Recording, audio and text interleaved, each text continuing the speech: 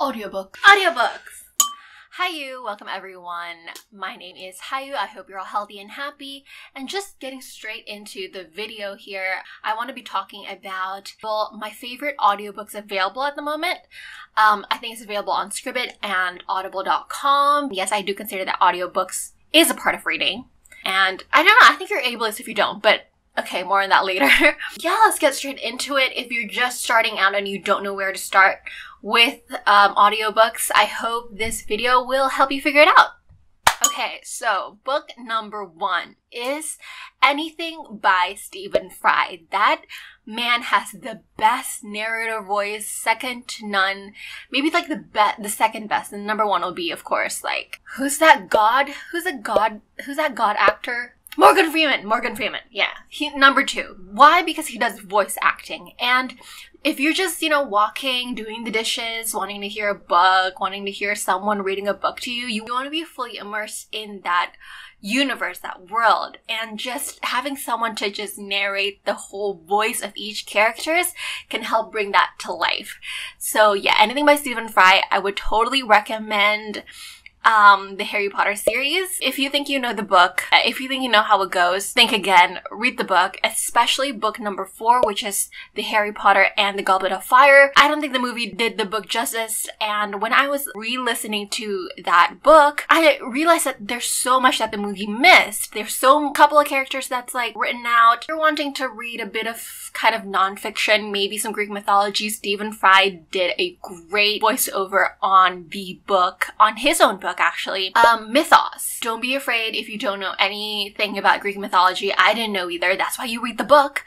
And yeah, I feel like I'm so well versed in anything Greek mythology after reading that book and Heroes, which came after that. So, and if you like you need more Greek myth in your life, Mythos, definitely 10 out of 10. I love that book so much. I wish I could like forget what I know about it and just like re-listen to it again. Next one, if you're into nonfiction books, or if you're not into nonfiction books, I certainly cannot for life me pick up a nonfiction book. It is so dry. Like they all read the same. They have like the same outline and everything. Like it's not immersive. It feels like someone telling you what to do, and it's like someone telling you what to do with your life. So that's why I can't pick up a physical copy of a nonfiction book. However, listening to a nonfiction book via audiobook is a whole different story. It feels like you're listening to a life coach while like you're cooking or something, and it's just like adds to the motivation. I would highly recommend Atomic Habits by James Clear. It is popular for a reason. It's very clear cut. Here's what you need to do. Here's what you get by the end of it. The best recipe for a nonfiction book. That's all you need. If you want something more out of nonfic, try Grit by Angelique Duckworth. It basically talks about her research on the importance of having resilience in your life. So heavily researched, great voice, great tone, onto mystery and crime and thriller, and a little bit of science fiction as well, and a little bit of magic. I would recommend Rivers of London series by Ben Aronovich, narrated by, he has like the best voice. He has the best voice. Kovna Holdbrook-Smith. Just the right tone of voice for this series. I can't explain it. You have to like sample it. Just the best series for a really weird and exciting chase around London. So basically this book just made me really want to go to London. A bit about this book though, it's Harry Potter mixed with Sherlock, mixed with a lot of London. So if you guys love the city of London, if you guys want a good chase, crime thriller, it's a little bit creepy.